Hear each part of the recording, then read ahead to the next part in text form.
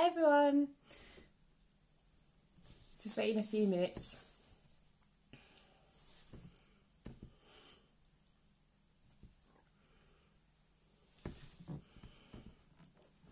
Hi everybody and welcome to tonight's 7 at 7. So we're going to take 7 minutes to talk about something that we think is really important. And tonight it's all about when should I post on social media. So when should I post on social media is a really kind of key question and one that doesn't really have an answer. We can't say, oh, well, for you and your business, 3 o'clock on Friday is definitely the best time to post. And that's just unfortunately the nature of the beast.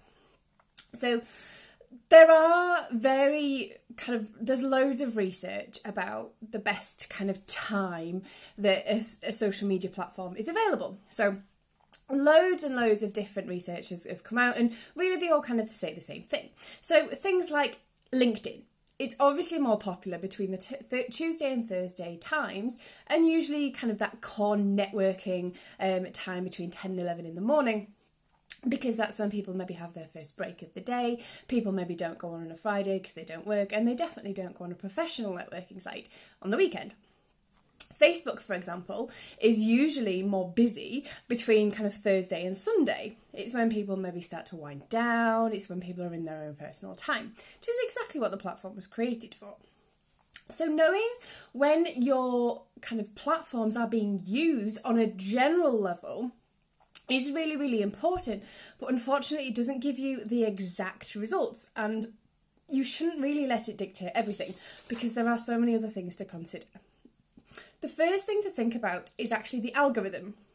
This is a word that's used very often when it comes to social media, and unfortunately it's not really something we can say, well, the algorithm for this platform does X, Y and Z. Because the algorithms are built in such a way that means that they adapt and they change, and they are absolutely constantly changing. What might be the algorithm right now this second might not be the case at 7:15. So it's really an important thing to bear in mind that while yes, to be aware of it, but also be conscious that you just can't change it, you can't beat it, you can't cheat it, you just need to embrace it. So the algorithms are changed and adapted with every single piece of engagement that a post receives. So every like, every share, every comment makes the algorithm of a certain platform think, oh, that's quite popular. I might show more people that. Or, oh, actually people are really liking this. I'm going to make sure more people see it. In the same vein, if you're not posting very regularly at all, your platforms will think they're not really that bothered, they don't really care about their followers. Other people are a little bit more active, other people seem to care a little bit more, I'm going to show them in feeds a little bit higher. So encouraging engagement and getting people to kind of like, share and comment is really important to help your content be seen more.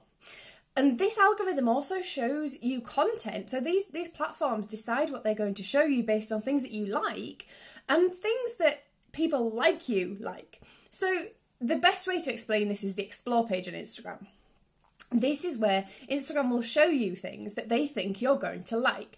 It may be from pages that you've previously liked and unfollowed. It may be from pages that are similar to the people that you like, or things that you're regularly searching for.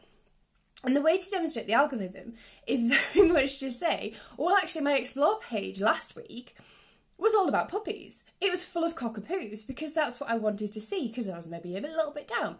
Then the following week, it might be, oh, actually it's loads of nail art because I've just been looking for that. And I've got a nail appointment next week, if only. The following week, it might be about hairstyles for a wedding. So it all does depend on what that platform knows that you're looking for.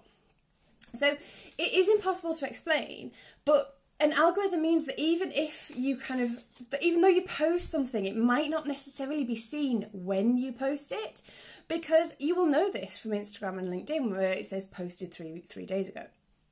So it's always important to bear in mind that even though the algorithm is there, it still might not work in your favour. But you really need to know who you're targeting. You need to know your audience. These are your world. These are the people you should know inside out. So really, you should know when they're online. Yes, Facebook is more popular, maybe 1 to 4 o'clock in the afternoon. Great. But are you targeting new parents? Are you targeting parents with small children? These people will be flapping about, trying to get lunch ready, trying to clear up from lunch, trying to get children on a nap, trying to go out for some exercise. They are not going to be checking Facebook at that time. 3 o'clock in the morning, however, completely different story. They might be sat outside a child's bedroom trying to get them to go to bed, or they might be doing the night feeds. So you really need to think about, actually, when is my audience online? And you can find that out. Every single platform has the analytics that you can see, oh, actually, my main demographic is women, and they're between the ages of 24 and 52. They're online most often on a Wednesday between midnight and 2 o'clock in the morning. Great, perfect, absolutely wonderful. You can use that, but make sure that you do. Because using analytics is where you really get to know who is looking at your content, and without that, what you're posting might not even be relevant.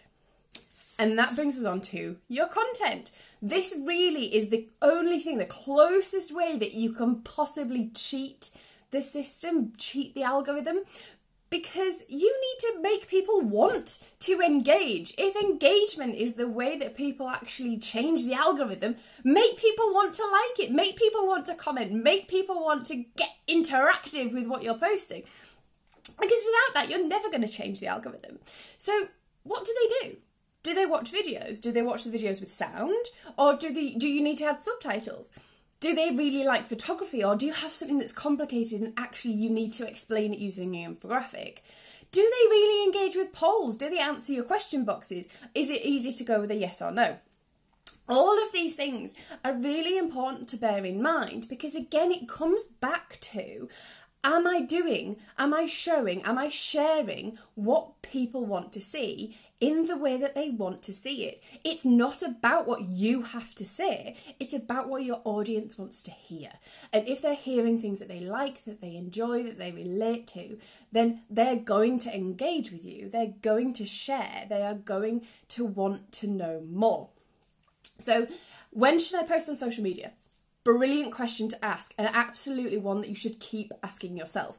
Because while you will never ever get a sensible or legitimate or absolute final yes, then is your answer, you will always be able to look, you will be able to use your analytics, use your content, assess the situation, and really get to know, actually, this is when my audience is online, this is what they're engaging with more, this is what they want to see, and that works. Will it work next week? Will it work next month? Have you gone a little bit far? Have you done the same things too often? That is the only way that you're ever going to know when is best. And ultimately, the only thing that you should be bearing in mind is whether you're posting on social media at all, and if you're doing it regularly enough. Thank you so much for joining our 7 at 7 tonight. Obviously, if you have any more questions, you're more than welcome to drop us an email to info@harveyandhugo.com. Check out our website, check out our social media platforms, and we hope to hear from you soon. Take care.